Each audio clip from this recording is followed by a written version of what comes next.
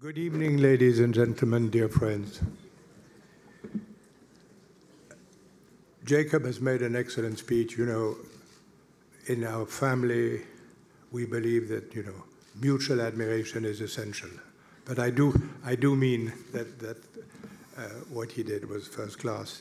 So I'm not going to talk about Rothschild anymore. And I'm just going to say a few words about the World Jewish Congress, because that is what I'm involved in and justifies my position here this evening. 5 years ago, and you can see that for those of you who are friends with Ronald, he said, "Can I come and have a cup of coffee with you?" It was sort of late afternoon. He sat down. I said, "Do you want another drink?" No, he said, I think you should come and join the World Jewish Congress and become the chairman of the governing board. I knew very little about it. I only knew this was a very prestigious offer.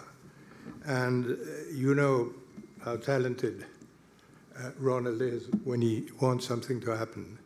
Combination of never quit, but also with a lot of kindness and smoothness and charm. So the only thing I could do is say thank you, which is exactly what I did.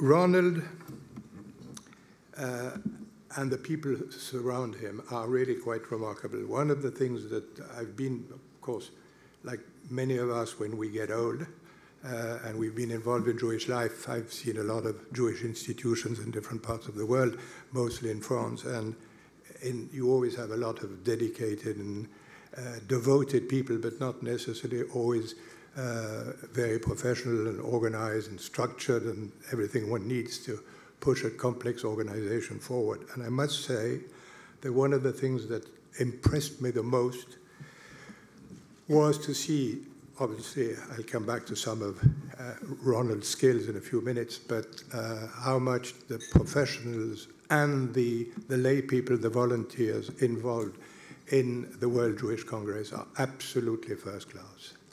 And it makes... And I'm not saying that because it's a sort of, easy phrase to say and everyone's happy. I really mean this and I believe this. And of course, it makes life so much easier. And one gets so more stimulated by getting involved in something and when one sees a lot happening.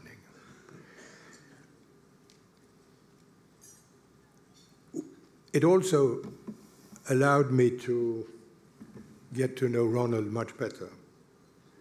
It's not so easy to know Ronald well, because there's a sort of deep side which he hides as a consequence of his good education, and because he doesn't brag, he's not arrogant. And I've observed a lot of his qualities by working together. He has an enormous drive, enormous energy.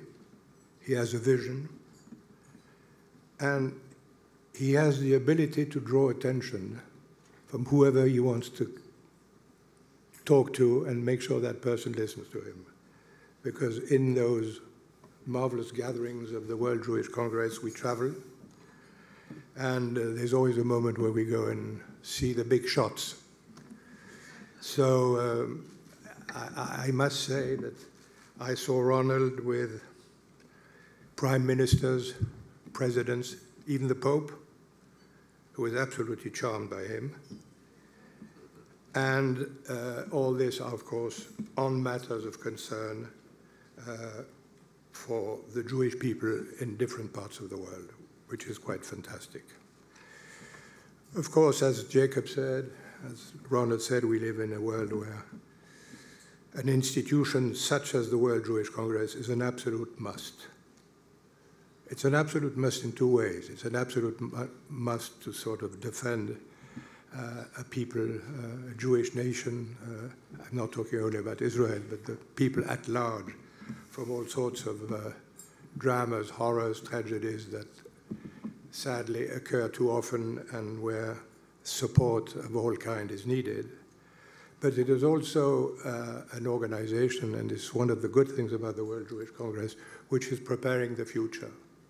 There is a vast group of young, talented Jewish people involved in different type of activities, business and other things, who are the leaders of the next generations. And one of the things that I've observed in France, where I have had a more, I'd say, strong involvement than in other parts of the world, is how difficult it is to replace the people who get 70 and 80 and whatever because they're good, because they're liked, because they've been around, because it's convenient, but you need someone of 40 or 45 or 50 to take over, and it's not that obvious.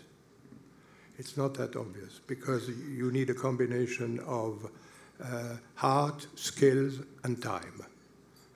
And these are three characteristics which you don't always find in hectic and complex world as the one in which we live. Availability for those people to do things like that. And I think that's one of the important things of what the World Jewish Congress does. Therefore, even if there was no tragedies and the Jews were in peace and were not attacked and were not killed, one would need an organization like this to prepare the future of the Jewish people. Now, I don't know, Jacob, what you think Theodor Herzl would think of Israel today if he was around.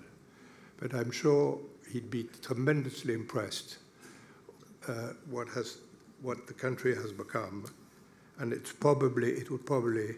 would probably say that this has gone much further than what my expectations were when I started to battle for creating a nation in that part of the world. So I think that this is absolutely fantastic.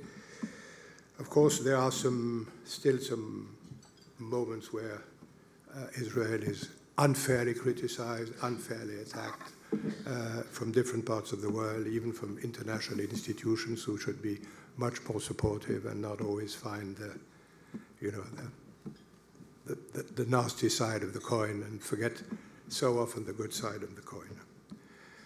But having said that, we should be proud by what we've all achieved and be proud to be part of the Jewish people. Now, just to finish, because I said I promised to not be long-winded, I just want to say that having been born in 1942 in New York, I was born as a US citizen.